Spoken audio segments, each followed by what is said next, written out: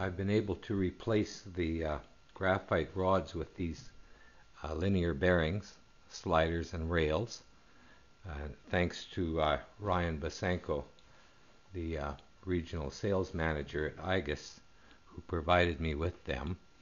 I replaced the graphite rods. I put the rail attached to the piston and the sliders on this these two pieces of stainless, and they go back and forth and very smoothly.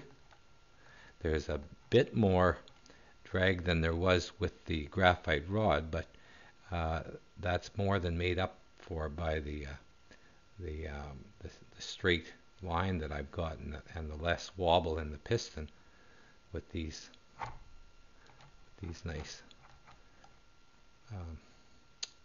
sliders.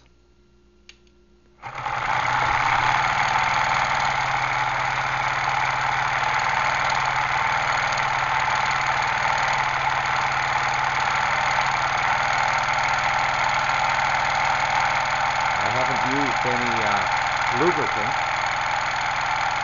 and they're still wearing in a bit, so I expect that the RPM will increase.